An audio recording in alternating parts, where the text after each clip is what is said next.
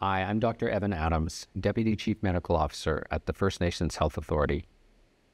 The toxic drug poisoning crisis is tragically now the leading cause of death for youth in British Columbia.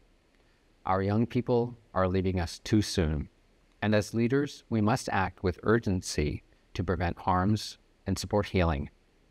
It is up to us to foster an environment where they feel supported, not judged or stigmatized. When youth feel safe, they are more likely to access services and supports. Culture and language are also essential. It grounds all of us as First Nations people, offering wisdom and strength from our ancestors.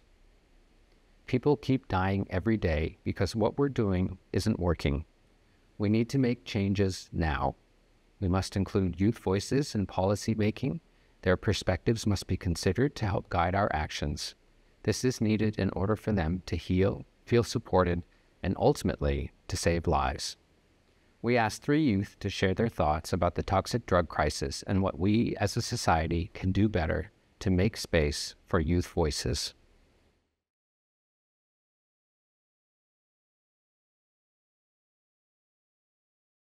Just coming from my own experiences, would to be able to give youth a voice and to hear what is needed. Because I know that in a lot of communities, a lot of youth voices are not heard.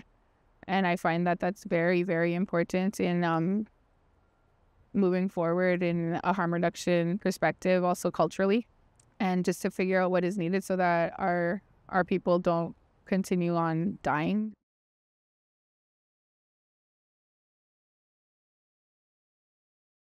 In order to just reduce harm in general, safe supply, access to counselors, access to elders, access to culture.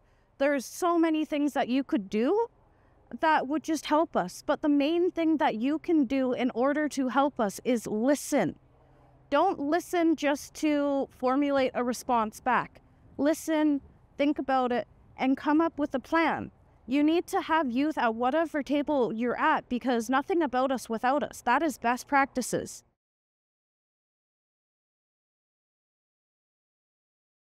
Being honest with your family, your friends of what you're going through. Harm reduction is getting counseling. Harm reduction is instead of drinking a whole bottle to drink half a bottle. Harm reduction is having Narcan on you. Harm reduction is not using alone. Harm reduction is so much, and it's so important.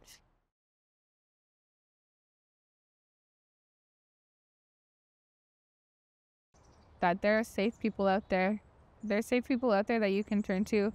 Even if you don't want to use it, you can do other things. You can go to ceremony.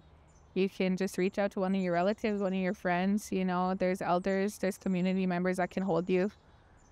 And you don't have to do this alone. I know it seems really lonely, but there's other ways out too. And this is it. This isn't everything, and sometimes alcohol and substances, it feels like that's the only thing that you have when you're alone and you're sad, or if that's just like what you're doing, but it's not. And that's speaking from experience.